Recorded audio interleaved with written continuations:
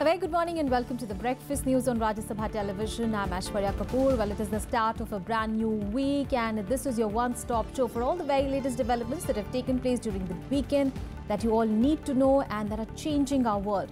Let us start the bulletin with the headlines. Prime Minister appeals to all states to work with Centre as a Team India. At a Niti Aayog meet, asks them to decide goals for 2022 and work on a mission mode.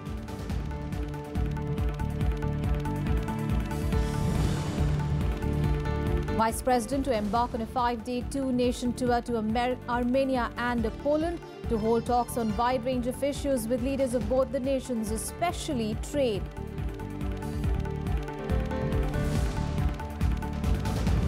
Arun Jaitley raises the issue of H-1B visa with his US counterpart, highlights the contribution of the Indian companies and professionals to the US economy.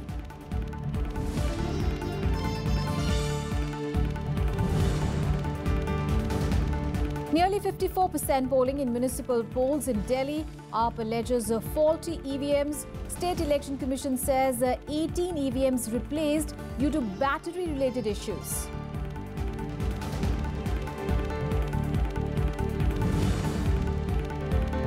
And centrist Emmanuel Macron to face far-right leader Marine Le Pen in runoff for the French presidency on 7th of May. First round results show an edge for Macron. Our top story this morning, Prime Minister Narendra Modi on Sunday called upon states to work with the centre as part of Team India. He urged the states to help identify goals for 2022 and work in a mission mode towards achieving them.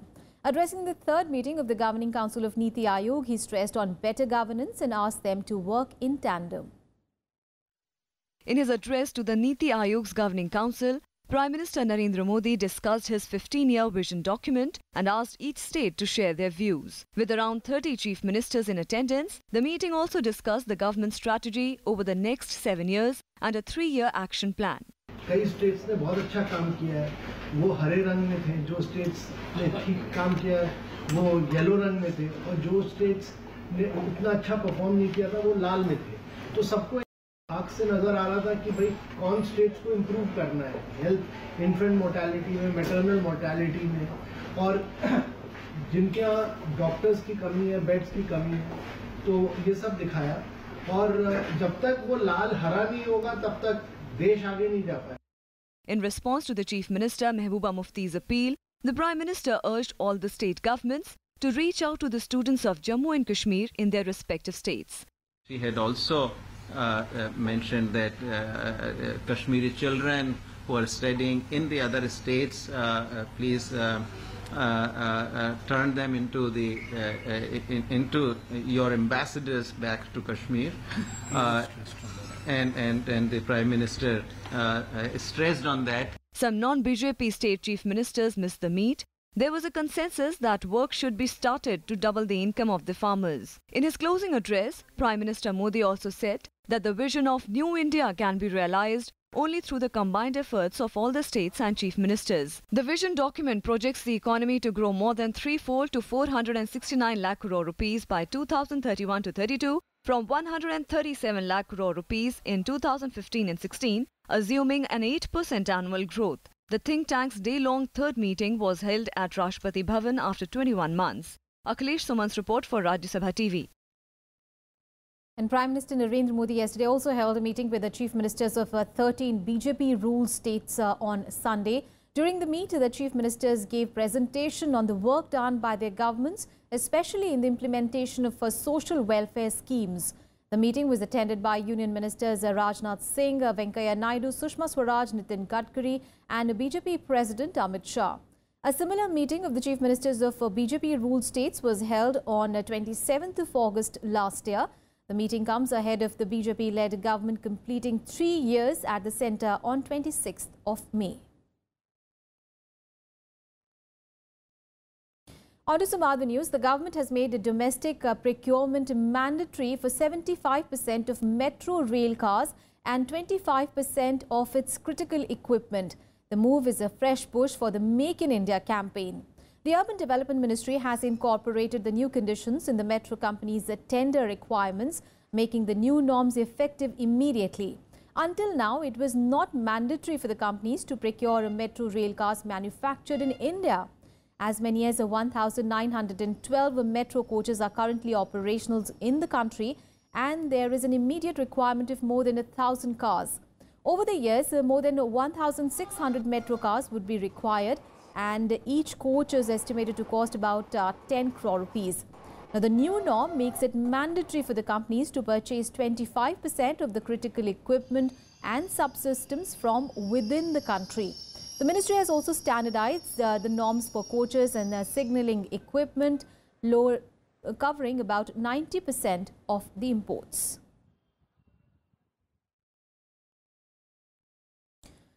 Debt-ridden farmers from Tamil Nadu who have been protesting in the national capital have called off their protest after over 40 days. This comes hours after they met with the State Chief Minister E. Palanisamy yesterday.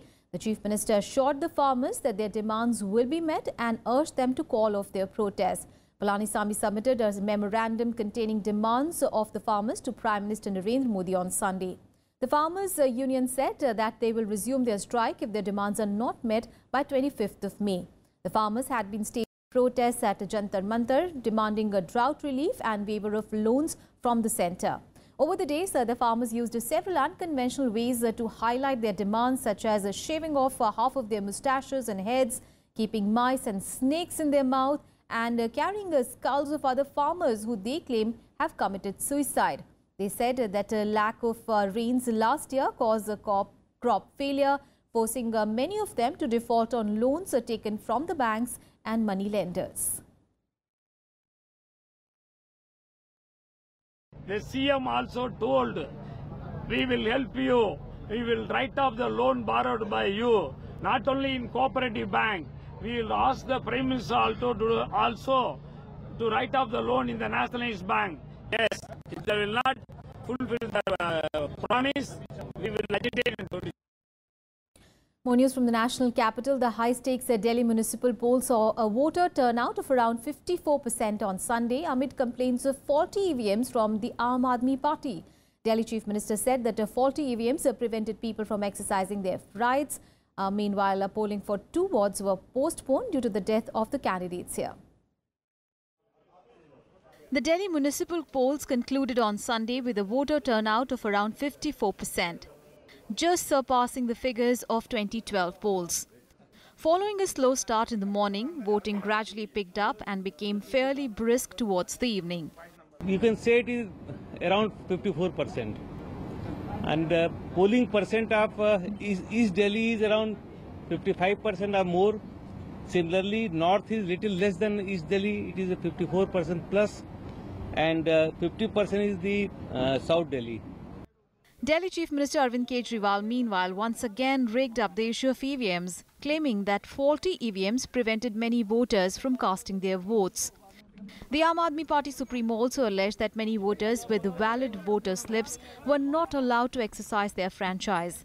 The State Election Commission, however, said 18 EVMs were replaced owing to battery or button-related issues. Election Commission of Delhi has done a very shoddy job, right from bringing the Generation 1 EVMs. पहली generation 15 साल पुरानी मशीनें लेके आए, जिसके अंदर कोई भी पेपर ट्रेल नहीं था, जिससे वोटर को नहीं पता चल रहा उसका वोट कहां जा रहा है. उसके बाद इन्होंने इस तरीके की घपलेबाजी की है वोटर लिस्ट के अंदर. ये बहुत ज्यादा मुझे लगता है दुख देने वाली बात है और बहुत ज्यादा दिक्कत देने वाली बात है. The Aam Aadmi Party and the Congress hope to wrest power from the BJP, which has governed the municipal corporation for the last 2 terms. But the BJP is confident of another victory. Delhi में Bharatiya Janata party की 200 से ज़्यादा सीटें आएंगी और दिल्ली में Bharatiya Janata party की को तीनों नगर निगमों में पुनः बहुमत मिलेगा. दिल्ली में आम आदमी पार्टी पहली बार लड़ रही है और जनता ने मन बनाया जैसे पहली बार दिल्ली के अंदर आम आदमी की दिल्ली सरकार बनाई थी, अब एमसीडी के अंदर भी आम आदमी की सरकार बनेगी. कुछ बीजेपी वालों ने कंफ्यूज करने की कोशिश करी जैसे वो पहली बार इलेक्शन लड़ रहे हैं, परंतु हम बताने में सफल रहे कि 10 साल से एमसीडी के अंदर बीजेपी ही है और उन्हीं की सरकार थी, उन्हीं के खिलाफ वोट देना है. All the tall promises made by either Aam Aadmi or BJP is not for implementing. Its promises are only promises, nothing is being implemented. That is one of the main reasons why people are lacking interest in the election process. Polling was held in 270 of the 272 wards of the 3 municipal corporations. The election to 2 has been postponed due to the death of the candidates.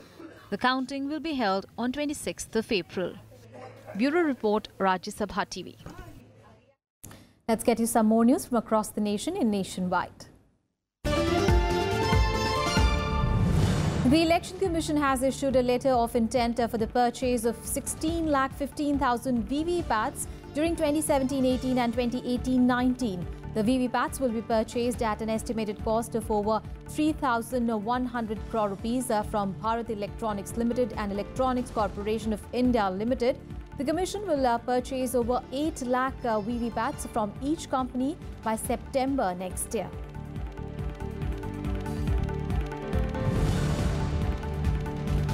The Delhi police on Sunday grilled Sasikala's AIA-DMK faction leader TTV Dinakaran for 11 hours over his alleged attempt to bribe an election commission official for retaining the 2 leaves party symbol and the related money trail. Dinakaran, who was brought to the national capital on Saturday, was quizzed for the 2nd consecutive day.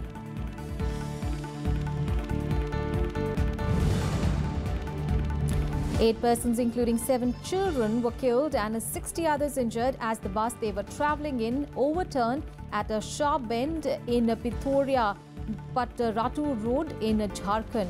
The victims were the residents of Nagri in Kanke district. They were on their way to attend a marriage in Patratu when the mishap occurred. The injured have been admitted to the Rajendra Institute of Medical Sciences in Ranchi.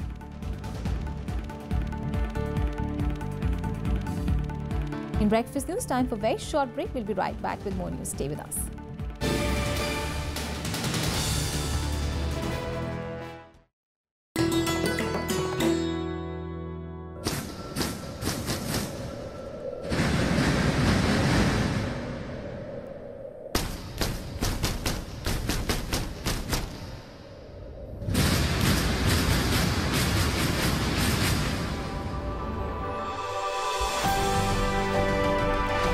Nelson Rolihlahla Mandela, affectionately known as Madiba, was South Africa's first democratically elected president, an international peacemaker and statesman, and a Nobel Peace Prize winner.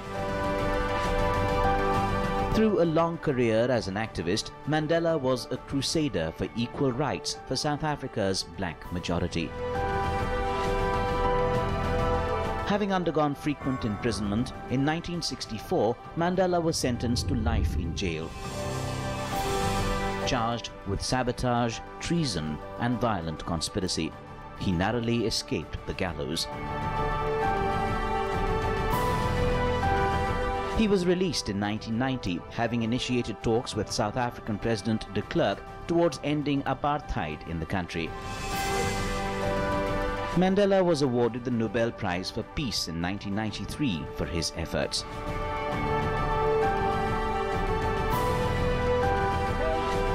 In April 1994, the Mandela-led African National Congress won South Africa's first elections by universal suffrage. And Mandela was sworn in as president of the country's first multi-ethnic government. He retired from the presidency in 1999 and from public life in 2004. Nelson Mandela died on December 5, 2013 from a recurring lung infection.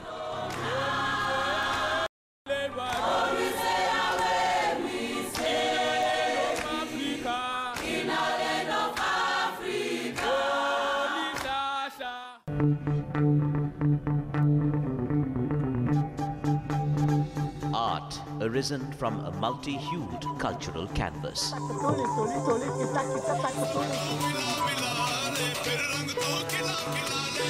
Tradition and cultural fervour dating back centuries.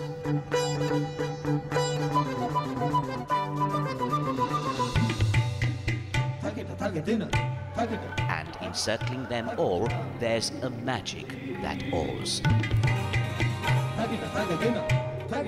Embrace your nation's brilliant human warmth.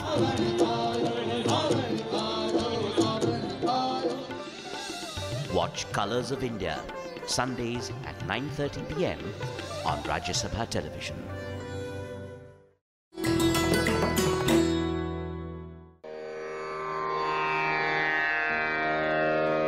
The sacred relics of Buddha were unearthed in Piprava in Uttar Pradesh. Buddhist monks from all over the world visit the National Museum to pay their respects. These charred bone fragments of Buddha are housed in the gold canopy gifted by the royal family of Thailand.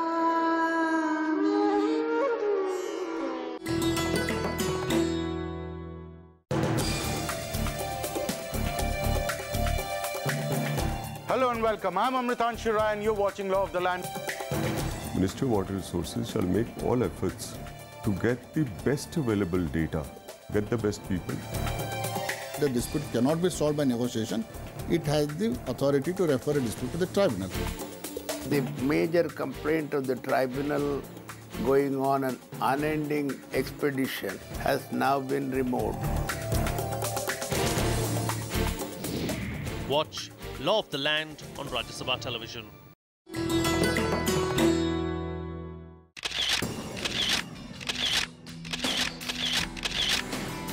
The splendid, grand and massive neo-Buddhist copper dome of the Rashtrapati Bhavan.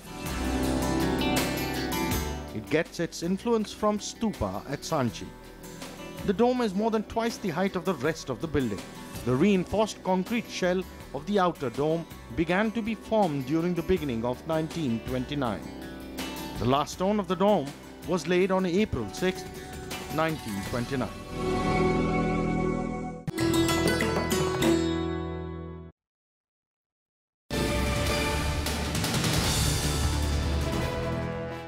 Thanks for staying with us.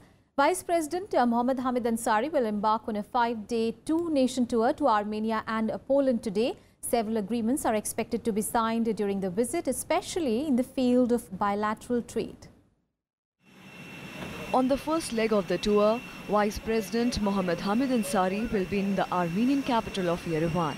There he will hold talks with the Armenian President Serge Sargsyan and the Prime Minister Karin Karapetyan separately.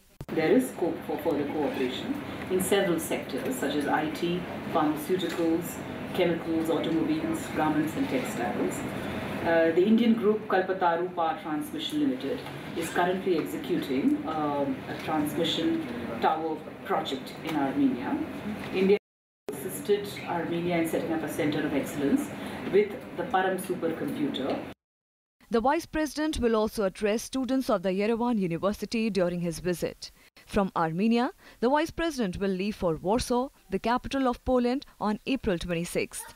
In Warsaw, Vice President Mohammad Hamid Ansari will hold discussions with the Polish President Andrzej Duda, the Prime Minister Beata Szydło and Speaker of the Senate. In terms of ease of doing business, India is becoming more and more a popular destination with our growth of 7% and a big market.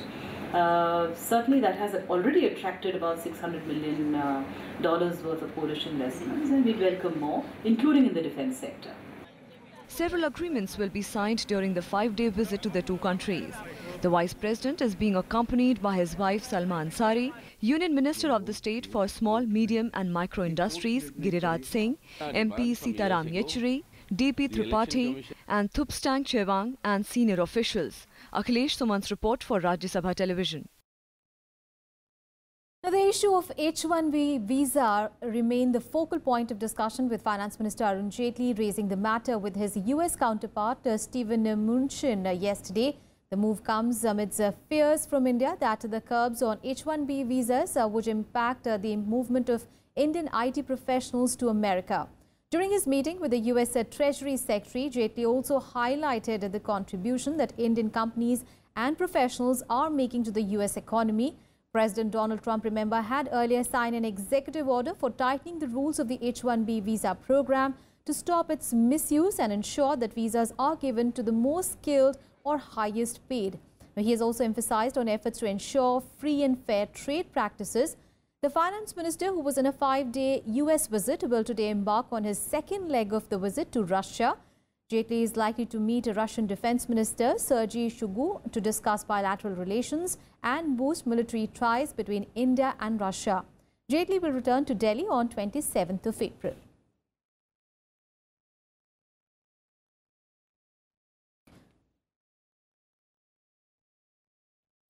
On to the top international story now. Snubbing the country's political establishment, voters in France have sent far-right Marine Le Pen and political novice Emmanuel Macron through to the second round of the country's presidential election.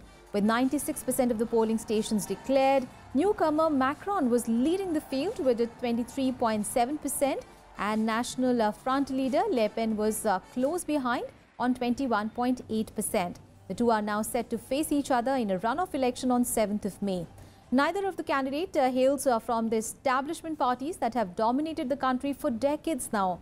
It was a stunning victory for Macron, a former investment banker who has never before stood for elected office. Though he served as the country's economy minister under Prime Minister Manuel Valls, he quit to launch a new party.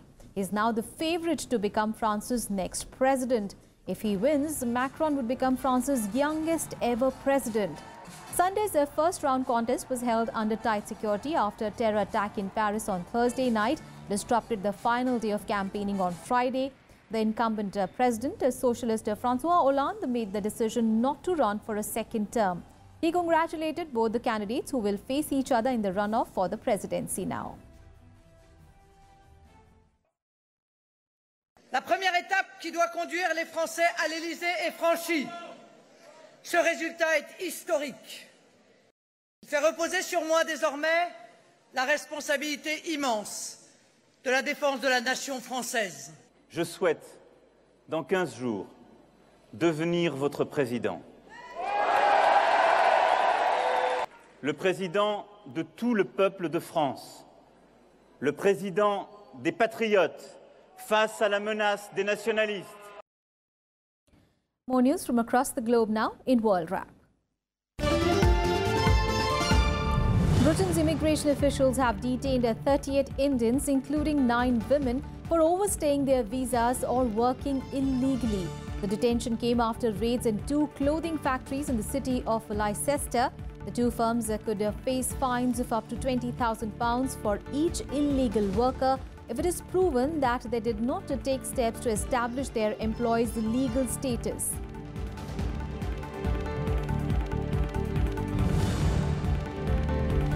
Saudi Arabia King Salman has named one of his sons an Air Force pilot who has taken part in coalition strikes against the Islamic State group as the ambassador to the United States. The development came as the country's ties are improving with the US under President Donald Trump. The appointment came among a series of orders issued by the king, who shuffled his cabinet, restored civil service benefits and replaced the head of the army.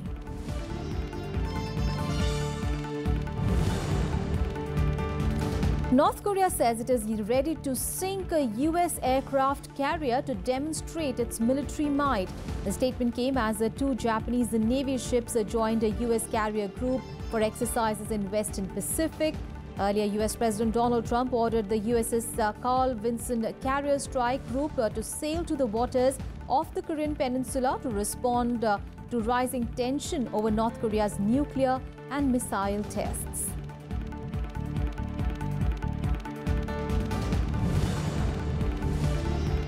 Afghan families buried their dead and the country observed a national day of mourning on Sunday. This after at least 100 soldiers were killed or wounded in a Taliban attack on a military base on Friday, prompting angry calls for ministers and army chiefs to resign. The toll from the assault in northern province of Balkh reached 130 reportedly.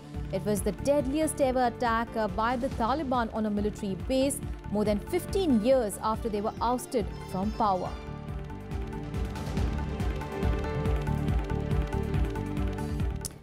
And on to some sports news now. Well, Rafael Nadal claimed his record 10th Monte Carlo Masters title with a straight set victory over fellow Spaniard Albert Ramos Vinolas on Sunday. The 14 times Grand Slam champion was always in command of the match as he won 6-1, 6-3. It was Nadal's first title in almost a year, as he became the first man in the Open era to win the same event 10 times. Meanwhile, India's Rohan Bopanna and his Uruguayan partner Pablo Cuevas lifted the men's doubles trophy after registering a hard-fought 3-set win over Spain's Feliciano Lopez and Marc Lopez. The Indo-Uruguayan pair won 6-3, 3-6, 10-4 in the summit clash.